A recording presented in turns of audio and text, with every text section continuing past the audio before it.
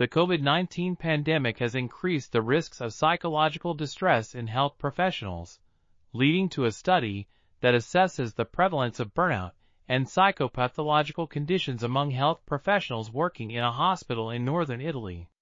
The study found that 71.2% of participants had scores above the clinical cutoff for state anxiety, while 26.8% had clinical levels of depression, 31.3% of anxiety, 34.3% of stress, and 36.7% of post-traumatic stress.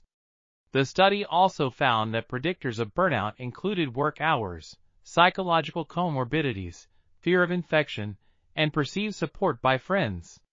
Additionally, female gender, being a nurse, working in the hospital, and being in contact with COVID-19 patients were predictors of emotional exhaustion and depersonalization, while age was a predictor of reduced personal accomplishment.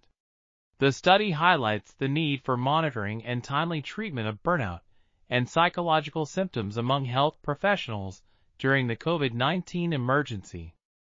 This article was authored by Emanuele Maria Giusti, Elisa Pedroli, and others. We are RTCLTV, links in the description below.